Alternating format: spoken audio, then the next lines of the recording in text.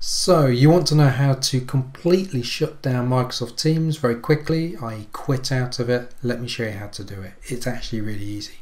So I'm using Microsoft Teams here. You may recognize this, you probably use it a lot. And what I want to do is close it down. So I'll close it there, and there you go. That's it. You think it's closed. It's not closed.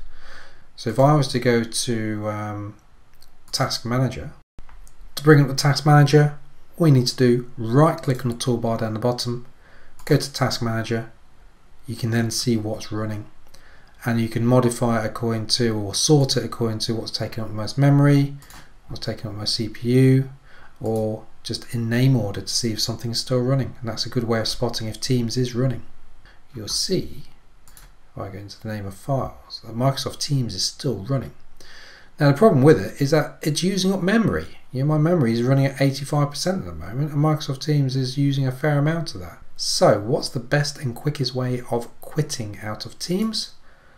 Down the bottom here, click on this little arrow where it's got show hidden icons.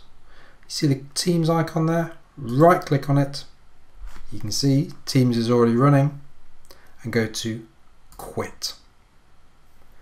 Now Teams is actually shut down, and that is how you quit out of Teams. Don't forget, subscribe to the channel, like the video, and enjoy quitting out of Teams.